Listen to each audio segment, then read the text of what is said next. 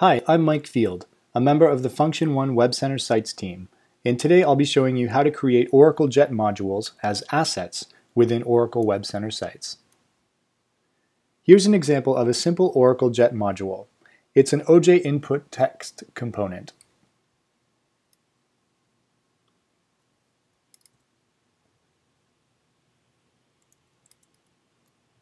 And here is the source code.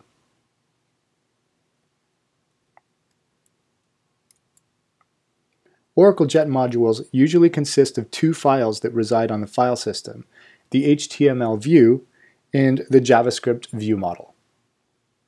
These can be a bit cumbersome to maintain, especially once you start creating lots of modules or if you're working on a clustered environment, and sometimes you may not even have easy access to the file system. A solution is to make the HTML and JavaScript files as assets in WebCenter Sites instead of static files on the file system. Since Oracle Jet by default looks for modules in a specific folder on the file system, the way to achieve this is to override the default paths in the Oracle Jet configuration. For example, let's say we create a module called myInputText. Normally, you'll have two files on the file system. In the js/viewModels folder, myInputText.js, and in the JS_views folder, myInputText.html. Normally, you would include this module in your template with code similar to this.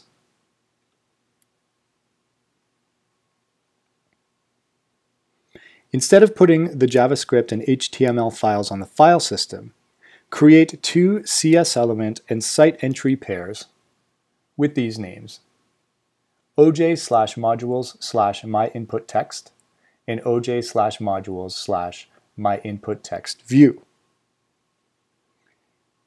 Here is the code for the modules as static files: HTML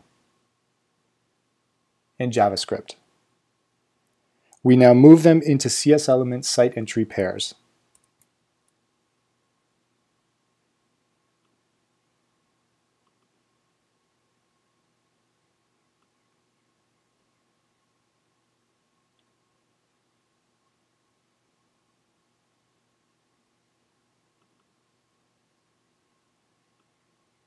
These are the CS elements, and I've already created them in my system. Just copying the code from the original files, and here are the site entries.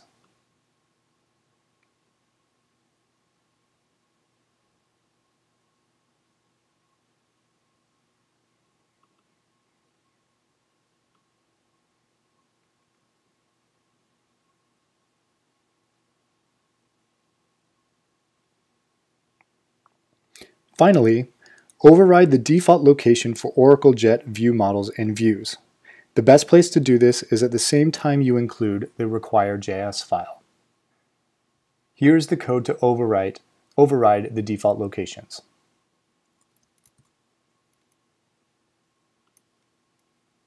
And we're going to put it in the same file where we call require.js.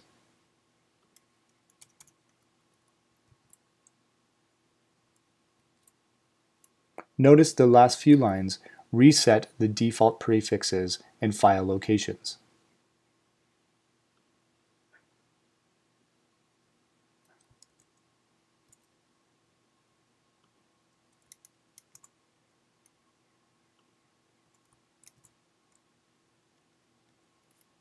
And that's it.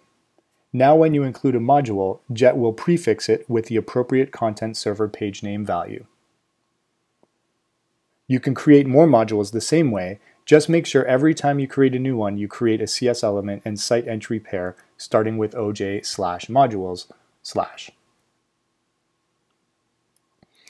Be sure to check out the Function 1 white paper entitled Creating Oracle Jet Modules as Assets in Oracle WebCenter Sites for a more detailed discussion and working code samples. Thanks for tuning in to Function 1 TV.